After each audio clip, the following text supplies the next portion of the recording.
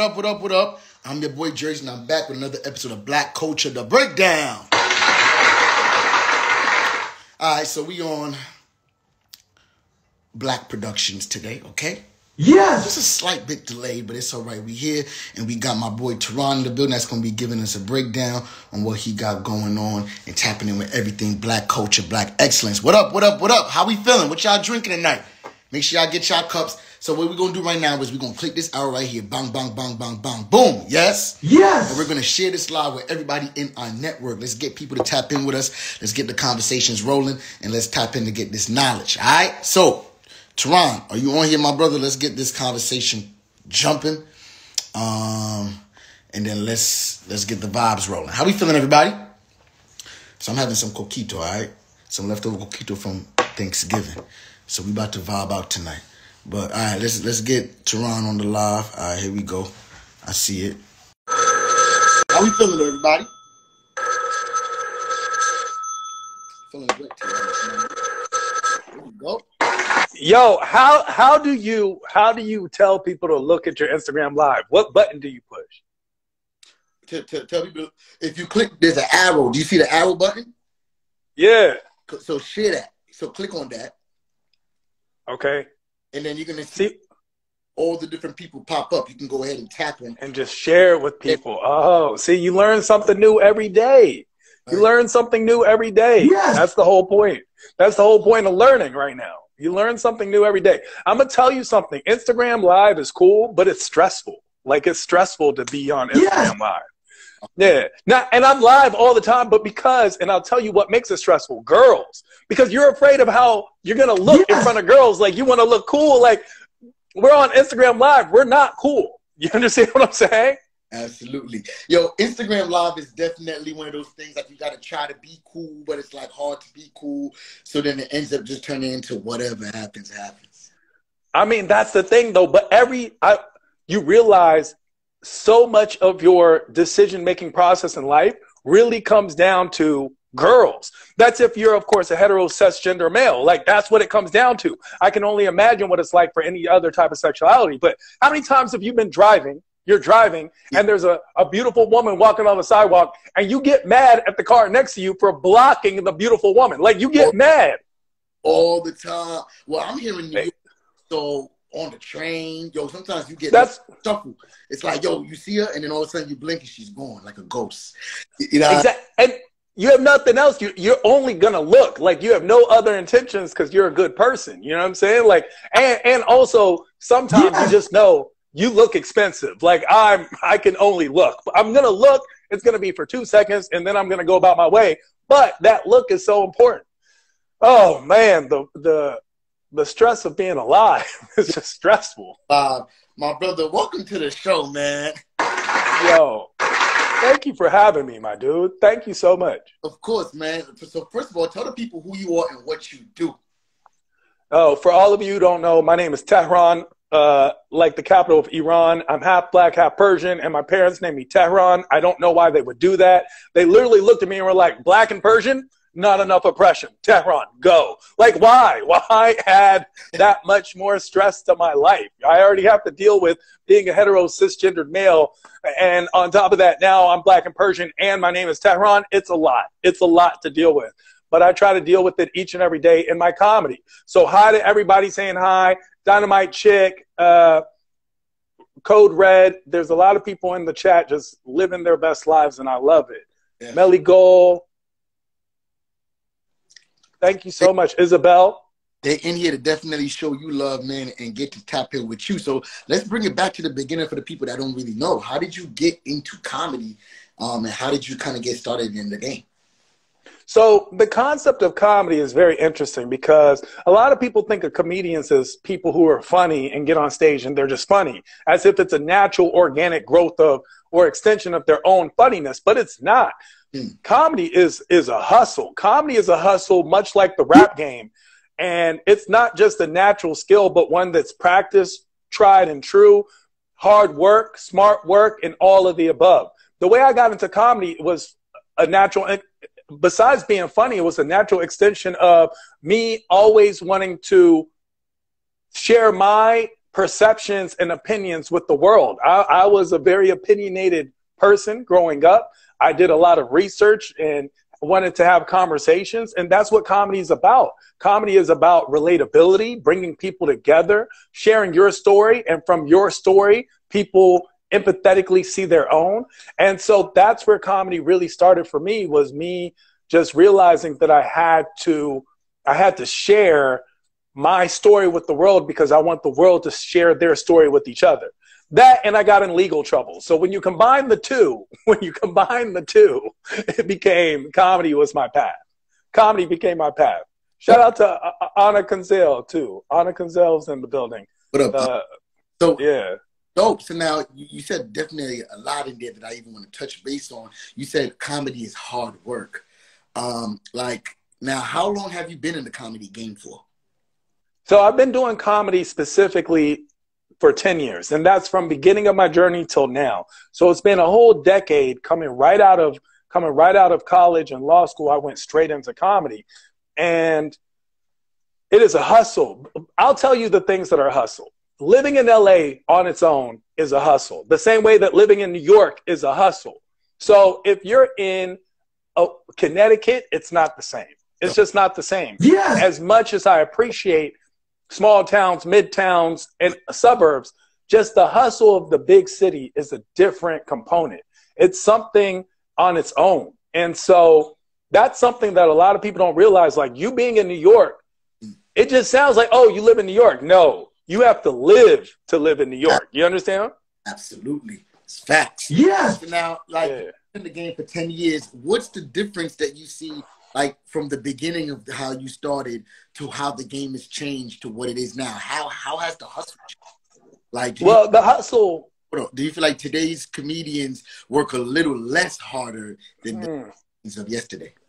It's interesting. I don't think they work less hard. I think they just work differently. So a lot of comedians, especially the older generations of comedians, they look down on a lot of comedians now because it seems like they're doing less work, they're doing less prep, and they're getting more stage time than they ever received, especially with the advent of social media. You can be social media popular and not actually be good.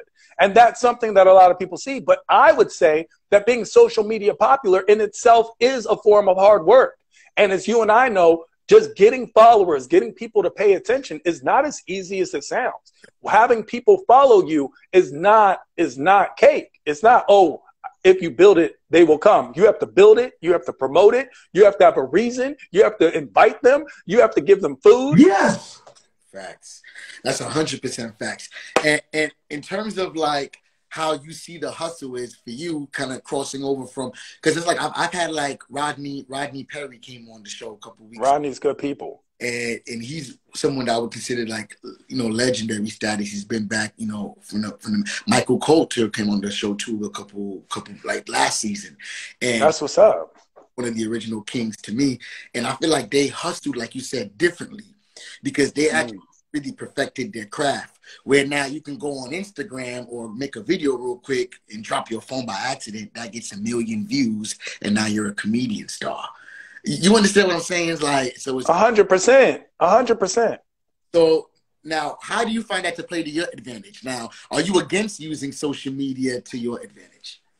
I think it's just like any good rapper, right? So in the rap game, you feel a lot of the same heat from the old generation and the older generation of rappers towards the new generation of rap. However, it doesn't mean you don't have to be good. You can be good at your craft and good at social media. It doesn't take away from either way.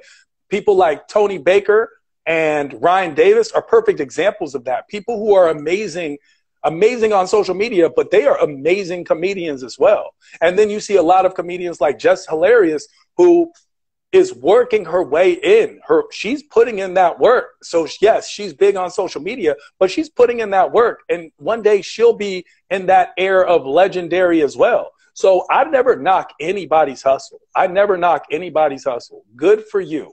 Good for you.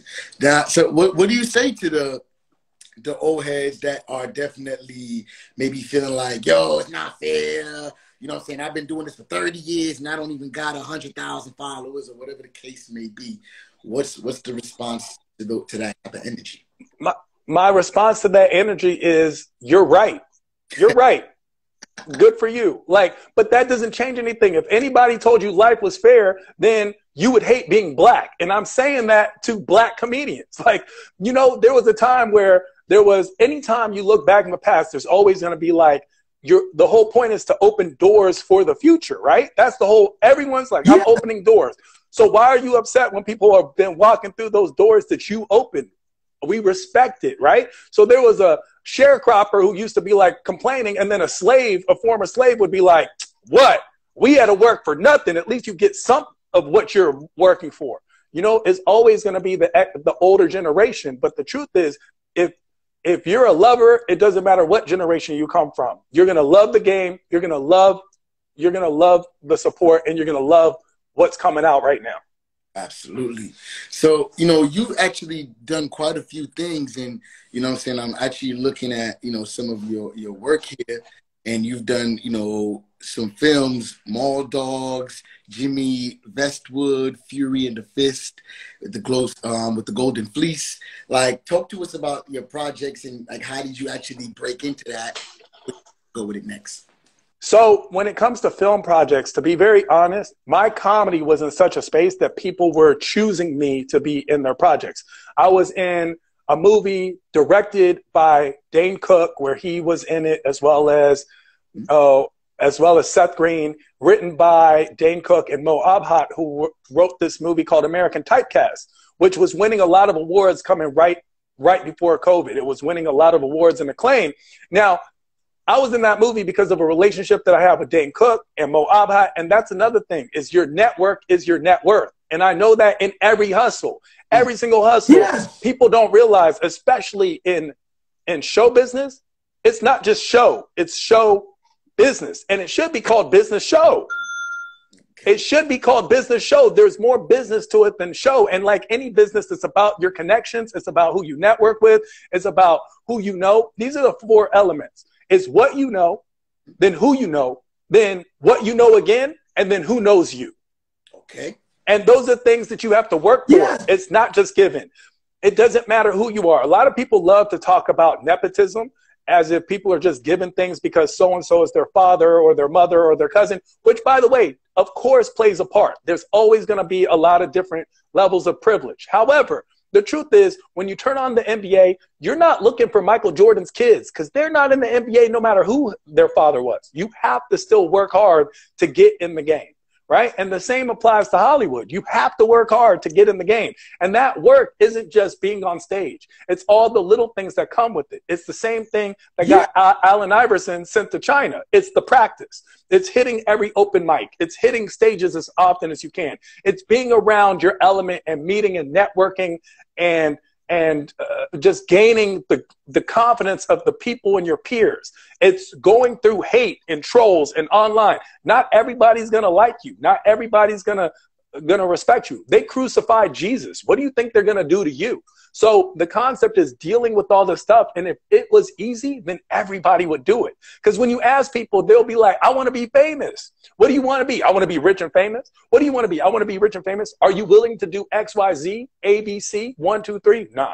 So you don't want to be famous. You just wish you were rich and famous. It's a lot of work. It's a lot of effort. It's a lot of time. It's a lot of patience. It's a lot of rejection. It's a lot of failure. And the outcome you hope is success. Come on. You know what, well, we could just start to pack up the show now because you just killed it. You know what, like, bro, in terms of, you said so much, and there's a lot to even dive into when it comes to that. What do you say to people that I'm like, yo, I'm mad talented. This is what I'm born to do, but I don't want to be on social media. I don't want to go to industry events. I don't want to deal with these people. Everybody's fake. I'm tired of this industry shit. I just want to do my jokes. I just want to, you know, be an actor, whatever the case may be. What's your response to those people that just take the craft so seriously that they don't see nothing else? I respect them, and I tell them, honestly, I completely understand. And I also tell them UPS is hiring. You're more than welcome to go to UPS and get a job. Like, this is the thing. We don't have to do this. We get to do this.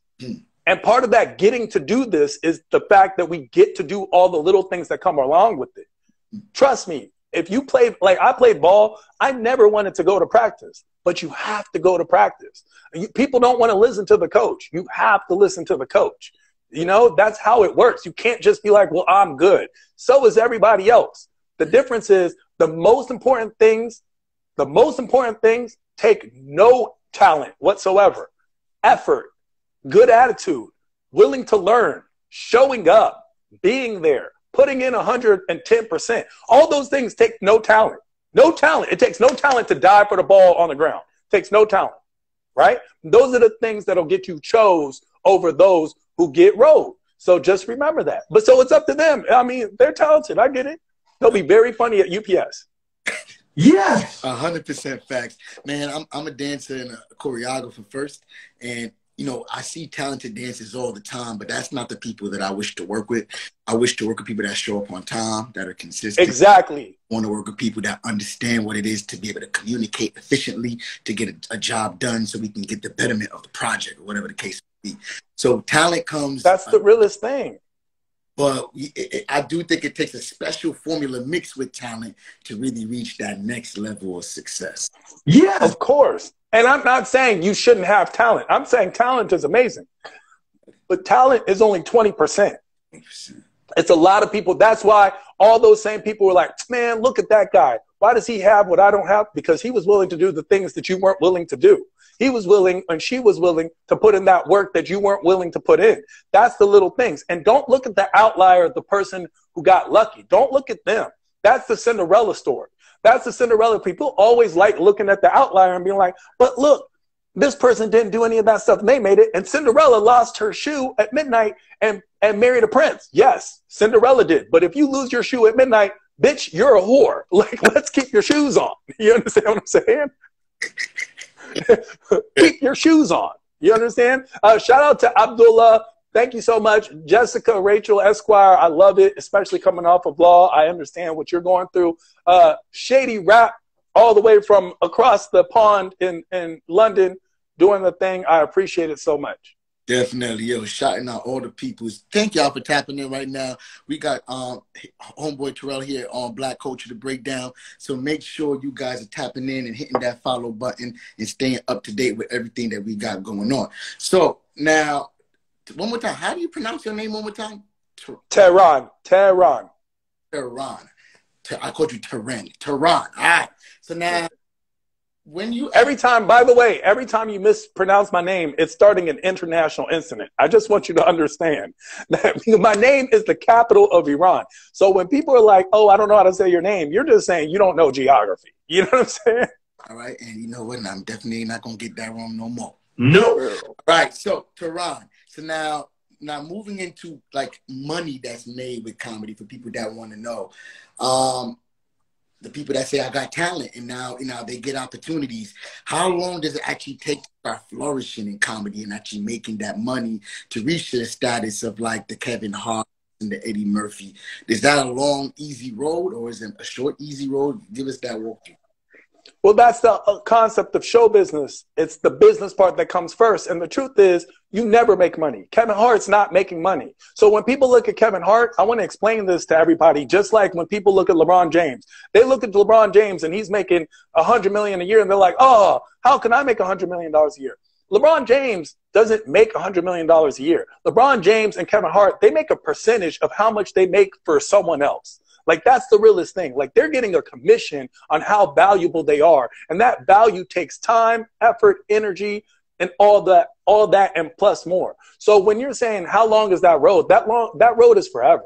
And if you're looking to make money, this isn't the field to go into. You want to make money? Become a dentist, become a chiropractor. That person makes money. They'll make a solid amount of money every single year and they'll be fine.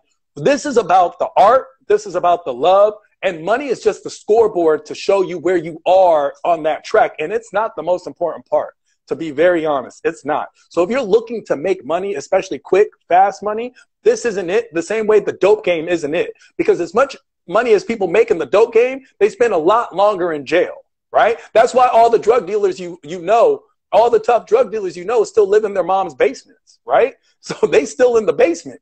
Like, if you're making all this money, then why aren't you out in this mansion? Well, no matter what you do, it takes heart, effort, energy, and a willingness to do even more. And that destiny is why it's not a job. It's not a 9 to 5. I don't clock in and clock out. That's not how this works. This is 24 hours a day, 7 days a week, 365 days a year, 366 on leap year. This is how this works. It's a destiny. It's something that I want because I want to be a part of it. And because it's something I want, it's just like when you're drowning, you will do anything to swim to the top to get a breath of fresh air. I will do anything to get to my destiny within reason, without compromising myself. And that's the truest form. That's the payoff right there, is when you get to where you want without compromising yourself. And that's when you become Dave Chappelle. That's when you become Michael Jordan or LeBron. That's when you become Tiffany Haddish. You're seeing it happen in front of your eyes. Facts. Big facts. So once again, a whole bunch of gems in that piece right there. Real quick, who are some of the people that you look up to in the game that, you know, maybe you would love for your career to be able to reach that or beyond, or who was some inspirations for you? Well, my immediate sphere is Maz Jobrani, Max Amini, and Tiffany Haddish. Those are 3 people in my immediate sphere who have always been amazing to me, who've always been there for me, who've guided me, mentored me, and showed me a lot of the way. My all-time favorite is Dave Chappelle. Chappelle, to me, regardless of controversy or not, Chappelle is a genius to me, is a genius. Chappelle is a genius. And I would love to be Chappelle, and I would love to be Kevin Hart, and I would love to be all those people. But to be very honest, the person I'm most aspiring to be is simply be myself. I simply aspire to be myself the way, and do it in that Frank Sinatra where it's like, I did it my way, but I did it my way. And that's what I'm most looking forward to. Okay. That's why I wear my name on my hat. People always feel like, why do you wear your name on your hat or on your shirt, on your chains? Why do you have some? It's like, and they're wearing Ralph Lauren or Tommy Hilfiger or Louis Vuitton. And I'm like, you do realize that Ralph Lauren is somebody's name. Like Tommy Hilfiger is his nickname. Louis Vuitton, all you need is his social security number. Like, you're literally just wearing someone else's name. I'm wearing my name. I'm my own favorite brand. I'm my own favorite team. I'm going to support me, and I'm hoping other people who say they're my friends are going to support me too. And it's so interesting, and I'm sure you know this. How many of your friends are willing to spend $1,000 on a T-shirt from a person who's never done anything for them, but ask you for a free shirt when it's only $10, right? Like, yes, all the time. All the time. All the time. We want favors all the time, and then when it's time to support, it's a big deal. But then when it's their favorite artists, then you know, easy. Now let me ask you this. There's a lot of people I do think that are into, now it's a pandemic and people have to find different niches and different things that they love to do that can generate a little bit of income. What do you say to people that get depressed over the lack of support by the people that they think are supposed to support them, right? Their friends, their family, and they're like, why are they not supporting? What do you say to those people that can't find the strength to push their career forward because they're depressed over the lack of support? What it comes down to me, and shout out to people like Mana in the chat right now and everybody else saying hi. What it comes down to me is this. It makes it very simple, right? Mental health issues aside, depression is a serious, serious matter. But when it comes to depression by rejection, the truth is it should become your motivation. It should become your motivation. The same way that you're motivated by the girl that said no to you at prom, the same way that you felt motivated by the guy that broke up with you the day before your anniversary, motivate yourself and turn that depression into your greatest impression. Make sure that it's your motivation and your activation to make you get to where you want to go. Use it, funnel it, right? That's the thing. Hate is a bad thing only if you hate in a bad way. But if you hate cancer, nobody's like, oh, why do you hate cancer? Hate is such a strong word. That's not how hate works, right? It just hate. Use it to motivate, right? Use it to motivate. Use that depression the same way. Use it as gasoline in that tank and go. Definitely, man. 100% facts. Yes. And remember, hold on, and real quick, I was going to say, and remember the people who weren't there. Just in mind, because I'm petty. The first people I'm gonna forget are all the little people. I'm letting you know this now. All the little people are the first people I'm gonna forget, because I'm gonna make it. With or without you, I'm gonna make it. So the first group of people I'm forgetting are the little people. So don't be the little person that's left behind. Show love now. Definitely. I agree. And then I'm going to say that if your family and your friends don't want to add to that, if they don't show you love, don't punish them for it. You just know how to move, because everybody isn't, I'm a choreographer in this, like I said, everybody don't want to see dance content. Everybody don't want to see music video content. So I'm not going to punish people for what they don't want to see. Even though I feel like I need y'all to support me, I understand. Of course. A whole bunch more people in this world that do want to see the content I want to put on. I'm not going to punish you for it, but you will not benefit from it either. No. All right. So, and I'll tell you something, as a choreographer, people always just think, oh, you're a good dancer, but it's so much more than that. How many hours of practice? People don't realize Lady Gaga broke her hip, not falling down on a ski resort. She broke her hip practicing, because she was practicing 8 hours a day, even though she didn't have a concert. She was practicing. Choreography is a very difficult art form. Dancing, movement, it's not only beautiful to watch, and the reason why it looks so easy is because people like you make it look so effortless. You're out there popping, you're like, and we all think, and we all think we can do it, and we cannot. We cannot. Yeah, absolutely. Well, man, definitely. And I shout out to everybody out there that's a dancer, comedian in the chat that's trying to push their dreams forward, but just keep grinding. Now, let's move it on to just being black in entertainment. What are some of the things that you've recognized just being a black man in comedy? Do you feel like you get peripheral treatment? Do you feel like you don't get treated the same? What are your views? What do you mean? Those sirens are for us. They're coming to get us right now, bro. They were coming to get us. Yo, listen. I'm in New York right now. My bad. That's how it works. Listen, here's the idea, right? Being black in America is a very unique perspective. That's why it's so difficult for people all over the world to recognize racism, especially from the lens of Western or American life. It's very unique, and it's very different, and it's extremely oppressive. And once again, you can use that oppression and stay down, or you can use that oppression as motivation. And here's the thing, just because some people of color, black men and women, go twice as far as everyone else, that doesn't mean that the race was fair. That's simply a testament to how hard they worked. They worked 4 times as hard just to go half as far or twice as far. Like, they worked harder than what you would have had to work to open those doors. That's why I'm always about support and showing love whenever possible. Shout out to Ashley Michelle in the chat, and my boy Kibwe, who also joined, Kimia as well. People who are working hard in what they do. But that's the thing. Race is always going to be a hindrance. And even in Hollywood right now, where everybody's like, well, look at the diversity. And then you have people of no color, which is what I call white people of no color saying, but now there's no role for white people. The Hollywood Foreign Press, IMDb, and the data analytics expresses that diversity in Hollywood in totality went from something like 4.5% to 7%. That is it. There is still a 93% for all the white people. So they're that upset, and people get so mad when diversity and inclusivity become part of the conversation. They're like, that's not fair. It's like 2 things. First of all, it's not. It's unfortunate we have to force the issue, and we only have to force the issue because you didn't do it on your own. You didn't do that when you had the chance to do so. How do we know? Because for the last 70 years, nothing was done. So you had 70 years to fix it. You did not. So now that people are speaking up on it, you're upset, because to the privileged, equality will always feel like oppression. That's how that works, right?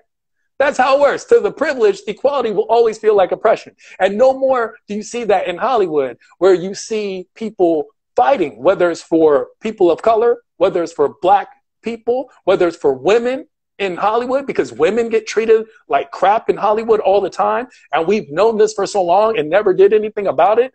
whether it's the casting couch or not equal pay, that's all the stuff that is always going to be something seen as a hindrance. But to me, you take that hindrance and you make it your strength. You make it your strength, you use it as your motivation, and you work twice as hard so you can open the door for the next generation to walk through. So you can be the one complaining like, look how easy they got it. And that's our way of saying thank you. When you hear that, just say thank you. When you hear someone complaining, you just say thank you, because you made it easier for me. So I'm trying to make it easier for other people. Let's go. Yes. 100% facts. And now I feel like it definitely has, first of all, Black people definitely are the mecca of entertainment to me. 100. It's not just to you, it's to the world. But Black people are the trend. Like, we couldn't even say king and queen for more than 6 months before everybody started calling each other kings and queens. Like, we just got that. We just got that. Yo, you can't turn on TV. You'll see Larry David be like, that's lit. You know what I'm saying? Like, Larry King is saying lit. Like, everybody's just using our slang. They're not just jacking our flow, they're taking our slang. Absolutely. But then they take our culture, but they don't want to wear our pain. You know what I'm saying? They don't really understand that. They want to be able to talk like us, act like us. And that's a question I want to actually get to. Who do you feel is allowed to say the N-word, right? Who do you feel like is not allowed to say the N-word? And that's a conversation that's going around the clubhouse streets right now. It's all over Twitter. Yeah. And everybody's talking about who is not allowed to say it. So give us your thoughts on it. I mean, it's actually very simple for me. I believe in things like free speech. I think everybody's allowed to say the N-word. Everybody is allowed to say the N-word. It's just, don't get mad when you get punched in the face. Like, don't be surprised when, like, the consequence. People forget the consequences of free. They just want the free speech. They forget the consequence. Like, here's the thing. Everybody is allowed to say the N-word. I want people around me that don't want to, that understand enough not to. You understand what I'm saying? Like, I don't see people rushing to use other racial slurs. Nobody's out there trying to say chink or spick. Nobody's fighting for those rights. But when it comes to Black people, because we do things so trendy and well, everybody wants to do what we do. So everybody's out there saying, oh, I need to say the N-word. How come if everybody else, if you're saying it so much, how come I can't say it? And I explain it. Not only is there a history of negativity and a connotation of oppression that comes with the N-word, it's the right of the victim to reclaim victimhood in any way that they find and are able to do so. Any way they're able to do so, that is the right of the person who's victimized. And that's what is the truth. Regardless of how you want to place it or frame it, Black culture, Black people were victimized by history in the United States and still continue to be so. Even though it's not as much as 100 years ago or 200 years ago, it still exists. Face it. Exactly, in a microaggressive way. So what I'm expressing is, not only is that all there, but it's also a word you shouldn't want to use. And I explain this to people all the time. It's like if I have a girlfriend and I call her baby, right? That's a word that her and I use because we're intimate and familiar with each other. But if another random person came up and started calling her baby, I might want to fight that guy, right? That would be disrespectful. It would be inappropriate. Everybody understands that. That's what the word nigga is for Black people. It's a sense of familiarity and intimacy between Black community. It's a word that we use to express our understanding of each other's situations. So when other people want to come use it, it's like you're calling my girl baby, and that's not okay. You shouldn't want to do that. You should understand why that's disrespectful. And just like girls can call each other bitches, and that's like an endearing thing, like that's my bitch. But if we would have said that to a girl and said that's my bitch, we would get attacked because they will feel like we disrespecting them. So because it's two different contexts, and we are not allowed to say that in that way, just like white people shouldn't be calling Black people the N-word in any. That's the thing. I don't want to live in a world where you're not allowed to say the N-word. I want to live in a world where, like, white people aren't allowed to say the N-word. I want to live in a world where white people don't want to say the N-word. There's a difference. I want who don't want to. They understand, and they understand enough to know that they don't want to do it. They understand enough that they don't want to add to it. And instead of telling Black people what they need to do and what we need to do, what they should be focused on is what should they do or what can they do to fix it. See, that's the thing. That's the problem with racism. People, especially in the white community, they look at racism as a problem that black people go through and they need to empathize with. But the truth is, it's a problem that white people have that they need to fix. Mm-hmm. Like, we're going through it because of you. So you just need to fix this problem. This isn't something you need to empathize with me on at all. You need to fix what's wrong with you and your people. You know what I'm saying? So that we can be our people. So we can all be one people. You have to fix that part to get to this. That's the same thing in any relationship. It'd be the same thing. Absolutely. You know? And I definitely think dialogue is important. A lot of times if we don't have these conversations, then we don't know what's acceptable, what's appropriate, and what's not.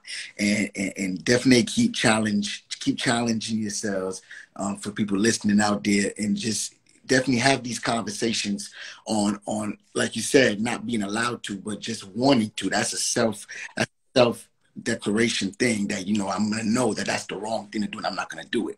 But yo, nowadays everybody's on demon time. Everybody want to fight, turn up, they want to rage, so that's what they want to do. So the last of the Mohicans is definitely running out. So what do you say to the next generation of comedians, you know, actors and people coming up that definitely don't have Jesus in their heart, or just a good soul? What do you guys say about that? My thing is, it's simple. Don't treat others as bad as they are. Treat others as good as you are. So you should always maintain that goodness within you. You should always have a good mind, a good heart, and a good spirit. And so in Farsi, there's actually an extremely ancient philosophy of life, which is the basis of all monotheistic religions through Zoroastrianism, which is Kerdarnik, Pendarnik, Goftarnik, which is like good thoughts, good words, good deeds. And that should be just the way that we should all express ourselves for ourselves, not for others, but for ourselves. It just makes life a lot better. Definitely makes life a lot better. Man, you definitely, yo, if y'all tapping in today and y'all ain't catching no gems and he giving away for free, then you on the wrong line, right? But here on Black, we definitely like to break everything down, and we got into comedy and definitely black men in comedy and entertainment, and now I want to get into some real life topics that's happening right now in the world today. Let's start with this crazy news. 41-year-old Virgil Abloh, artistic director. Virgil Abloh. Virgil Abloh. Artistic director of Louis Vuitton and Off-White, passed away. What are your thoughts on that tragic story? At the age of 41, I mean, Virgil Abloh was a trendsetter, a tastemaker, ahead of his time. This was a person who merged culture and is a person who is a leader and pioneer in the fashion industry, period, in respite of the fact that he's also an African-American. Virgil Abloh passing away, it affected me personally a lot, because I've always been working hard to become successful, and I wanted to be successful, so I'd be so successful that Virgil Abloh would give me stuff, because that's what all the rappers talk about, is how Virgil gives them stuff. And now he's dead. Like, I will never get free stuff from Virgil Abloh. Like, could he not wait? Could he not live until I made it? You know, it's just another one of those situations where it's like, oh, not another one. But yeah, when they say the good die young, they mean it. Definitely.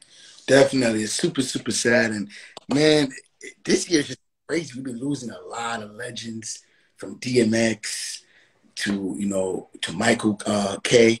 Come on to now Virgil. It's just the list goes on and on and on.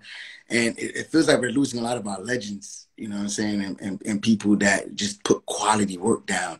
Young Dolph, you know what I'm saying? So it's getting crazy. What do you think about, let's say, entertainment death kind of taking more of a rise? I feel like death is more prominent now than it was maybe a little bit further back. What are your thoughts on that? First of all, Anna Quinzel didn't know that DMX died. That's my Harley Quinn, and she didn't know, so I don't know what to tell her. And DMX was actually was one of the people who gave me a very early start in life. So shout out to DMX for real. And I mean that. As far as legends dying, the reason why we notice legends dying to begin with is because they left a mark. They left a mark on our history, on our television sets, in our hearts. So the fact that we even notice it is simply because the number of legends have gone up. There was a time where there were only 5 people that were famous in the whole world. Then that number doubled every year, and now there's a lot. And a lot of people get very frustrated by that. And I myself don't. I myself don't at all, because I tell people, those who try to stop others from becoming legends, remember, when you're walking at night and you look up at the night and it's full of, and there's only like 1 or 2 stars, you never look up again. It's only when you look up at the night sky and it's full of stars that you look up in awe and go, wow, this is so beautiful. That's how it can be for us to be stars. There's so many legends, and we've noticed them even more now. There's so many legends, whether it's DMX or Young Dolph or Virgil Abloh and more. So we've noticed and taken notice. But the whole concept is, once again, let that motivate you to leave your mark, so people will notice when you're gone, because that's all we really have as far as legacy and immortality, is what do you do for the people around you? Now, that doesn't mean you have to be famous. It literally just means that you have to positively affect the people around you. And how many people actually do that on a daily basis? If that doesn't include you, then you're not the solution. You're part of the problem. 100% facts. Yep, sound effect. Yeah. And when I die, I hope people better listen. When I see people cry for people they didn't know, I'm like, when I die, you need to stab your eye. Like, I need you to show me you cared. Like, don't cry for Virgil, and you never met Virgil a day in your life, and then when I die and I loaned you $200 the other week, be happy that you don't have to pay me back. You better cry the same, if not 10 times the amount of tears. That's how I feel about all my family and friends. I'm letting them all know that right now. Yeah, it's so funny. He said you better stab your eye out when you die. You better be so hurt. Oh, man, well, hopefully that will be a long time from now. You got a lot more to put down. Well, I don't want it to be too long from now. You understand what I'm saying? Because if we're looking at legends dying young, then I don't want to live old and then be like, man, I never did nothing. Like in a reasonable time, you know? I don't want to be Tupac good. So what's the reasonable time? For me, I think the reasonable time would be, you know what doesn't look cool? Being 85 just doesn't look cool to me. You understand what I'm saying? For those who do it, it look cool on Hugh Hefner. Yeah, exactly. You got to be Hugh Hefner. I'm not Hugh Hefner. You understand? I'm already like young old. Like I'm young old. Like I feel so. I'm not gonna be a great 85-year-old. Shout out to everybody who's 85 and up, and they're out there being live and active. I love that. To me, that's more fulfilling than when I see young people out in the streets. Like, you're young, you're supposed to be doing stuff. It's when I see older people, when I see the Betty Whites of the world, you know, people don't realize that Oprah near 70, like doing things, Whoopi Goldberg, like I'm looking at them like those are my heroes. They are my heroes. These people in these streets. But everybody older is the new young now, man. Like, yo, think about it. We're going to have grandparents with tattoos on their faces and stuff now. Yeah. Everyone's going to have a young vibrance to them. People got BBLs out here. Grandma's got BBL. Like, so it's different. But I'm curious to see what the next 20 years is going to look like, projected, and what the next generation of grandmas is going to look like. And kids. Yeah.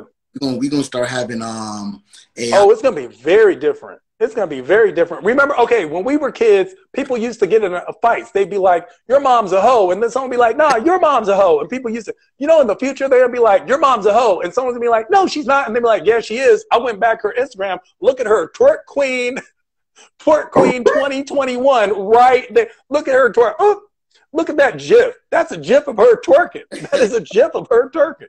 That's a real thing. Would you really want to smack somebody for pulling out a receipt on your mom? Like, no. What is your comeback? When somebody has a receipt, what's your comeback? A receipt? What do you say to that? You have to just be like, yeah, well, just let it. You have to just walk that. You just have to let that happen. You know what I'm saying? You just have to let that happen. You just have to hope he doesn't know who his daddy is. Like you need something more on. You just have to hope like he has Parkinson's or something. Like you need something bad and dramatic to go at him for, you know? Definitely, definitely. I got a couple more questions for you. Okay, a couple more questions. Yes, sir. Okay. So let's talk about this real quick. Thanksgiving just passed. Lighten up the mood. How long do you keep your leftovers before you have to throw it away? This is a long debate. Some people saying 2 days. Some people saying 5 days is too long. How long? So here's the thing. Is this me personally or the average person? Well, you know what? Let's go with you personally, and then if the average person is different. Okay. So here's the thing. I'm going to say unpopular opinion. I don't like leftovers. So I don't eat leftovers. My leftovers are gone. If I'm taking food from the restaurant, I'm giving it to the homeless. I'm not eating it myself. I just don't eat leftovers. I barely eat food to begin with. However, for the average person, you eat as long as it's a treat. When I don't like it is when people are eating leftovers a week later, like, oh, stupid turkey. Then why'd you cook so much? Like, who were you cooking for? Like, if you hate the food you're eating, then you need to do something else. Okay, so you said unpopular opinion. I don't like leftovers. Yeah, I do not like leftovers. Man, I hate leftovers too. You know, I like to eat fresh food every day. Fresh food. That's how I roll. Like, I get it. You know. That's how I'm lucky enough to do so, and I'm fortunate enough to do so, and I thank the universe every day. I thank the universe every day that I'm fortunate enough to do so, and still, that's what I'm doing. You know.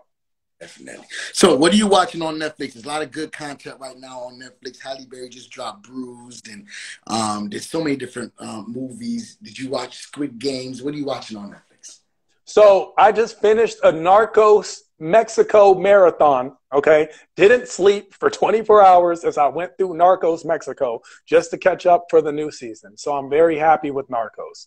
But I watch, to be very honest, I watch TV like a 14-year-old girl. I watch things like Gossip Girl. I'm watching on HBO Max, Sex Lives of College Girls. I think that show is popping.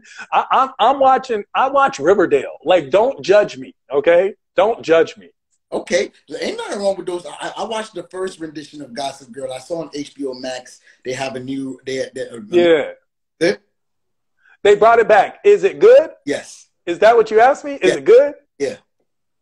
It is. No comment. No comment. It's not unbearable. Okay. All right. Dang. So are you saying take my time watching it? I'm just saying that. You know, I think the actors in it are very attractive people in the show. Okay. Yes. I don't have anything else. I watch things like Sabrina and Lucifer and I really watch shows like that. I'm waiting for the new Top Boy to come out. Hopefully that comes out. I had a British accent for like 2 months because of Top Boy. I was walking around like, what's up, bruv?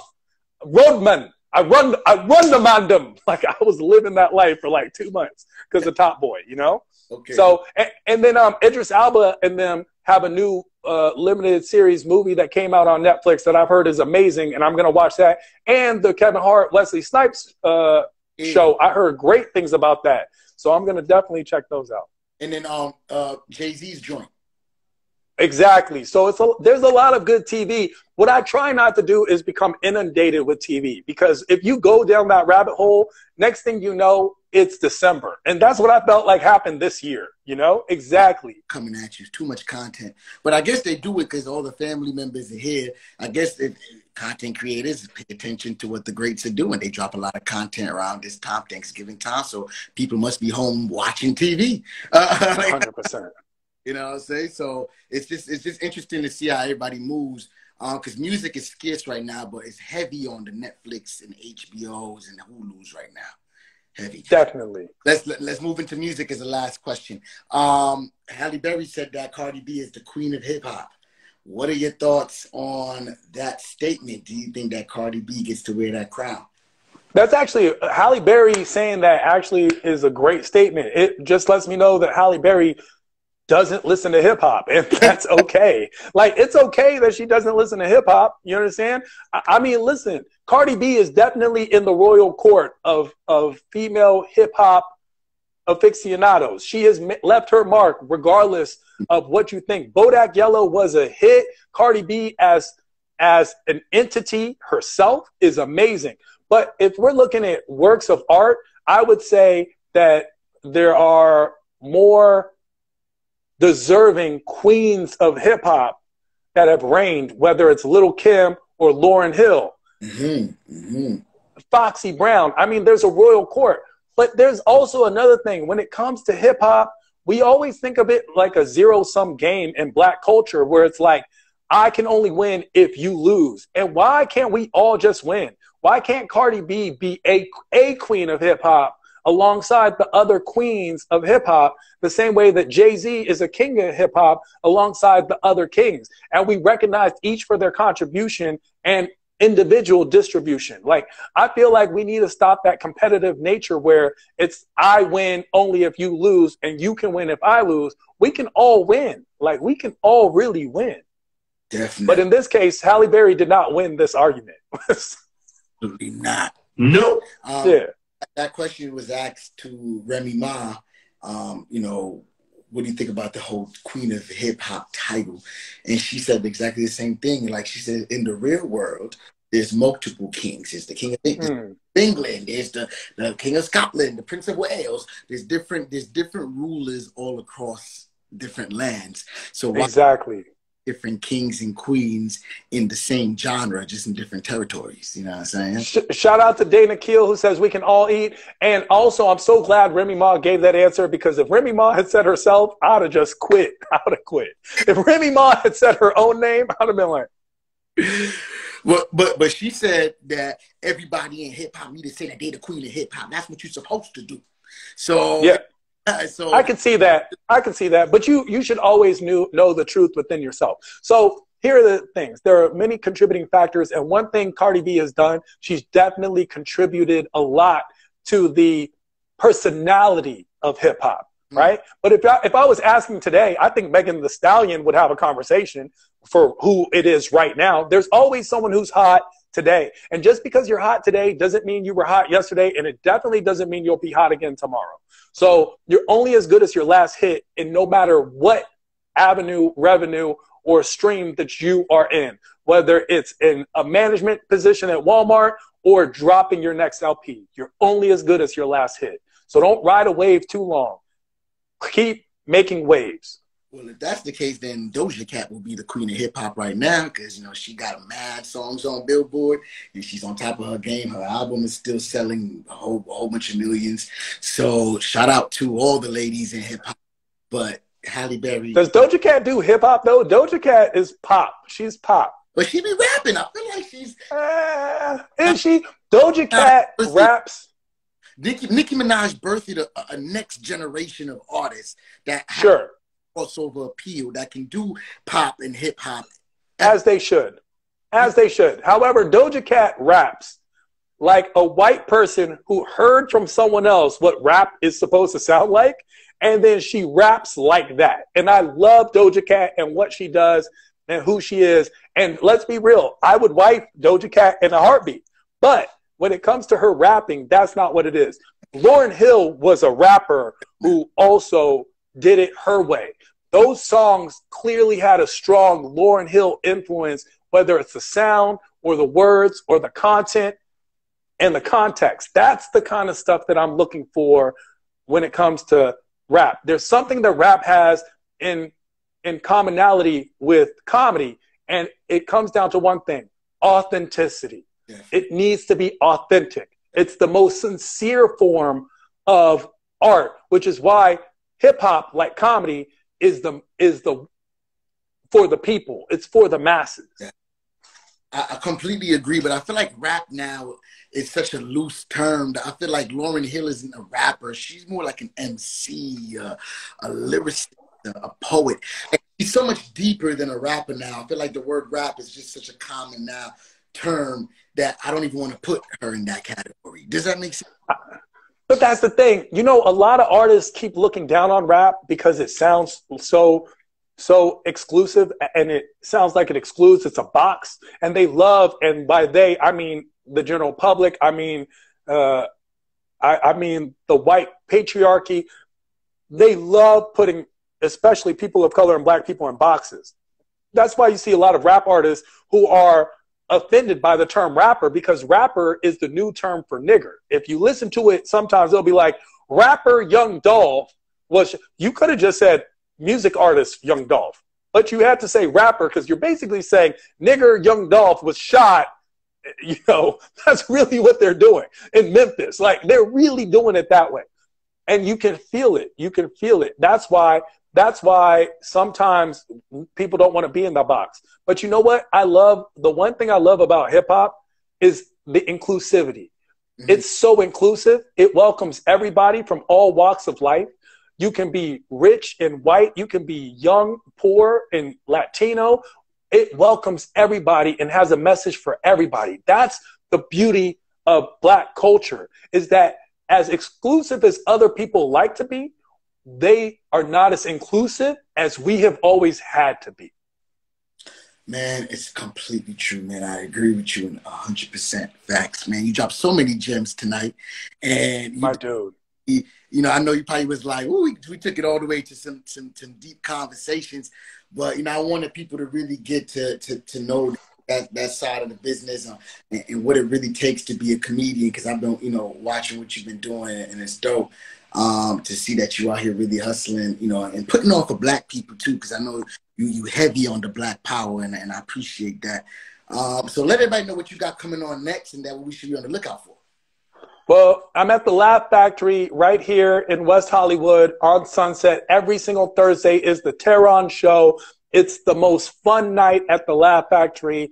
Everybody comes through, so make sure to come through to be a part of greatness. I enjoy you. I'm also touring, whether it's with Maz Jobrani or on my own, so make sure to stay up with all the cities that I'm going to be in. I'm allowed back in Canada now, so I'm going to Canada. We're different now. I'm different, you know, and I'm trying to catch up with you. When next time I come to New York, I'm trying to catch up to you and learn how to pop. I'm going to learn some. I'm going to be like, I'm doing all of it. Yo, man, we could put content together all that. I'm down, bro. Whenever you get to New York, definitely link with us.